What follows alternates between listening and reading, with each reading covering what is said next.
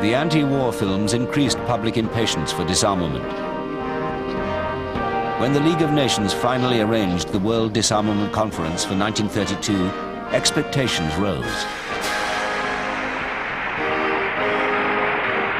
And we are going to go to Geneva to get the nations of the world to join in and reduce this enormous, disgraceful burden of armaments which we are now bearing from one end of the world to the other.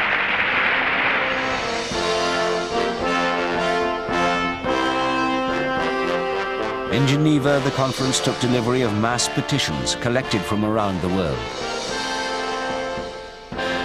The millions of signatures were designed to put pressure on governments and show how people expected them to banish war.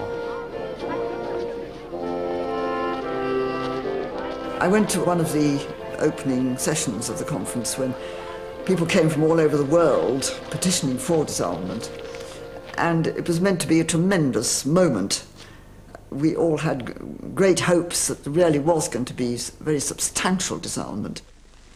Australie, 1102,108.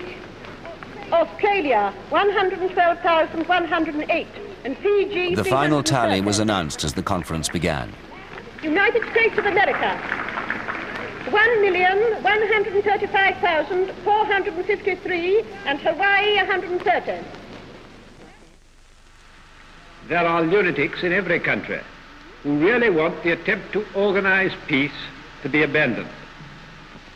No one doubts that disarmament is possible, but the common man wants to know whether the governments with great military, naval and air forces are really in earnest in their desire for peace.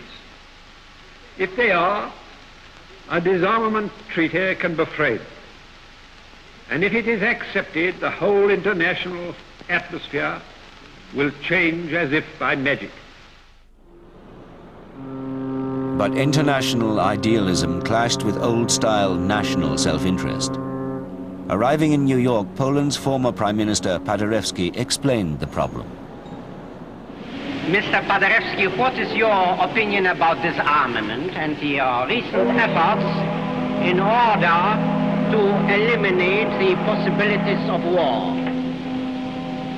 It's a very good intention, very fine idea, but a very difficult task. Everyone expects the other fellow to disarm, but is not ready to disarm himself.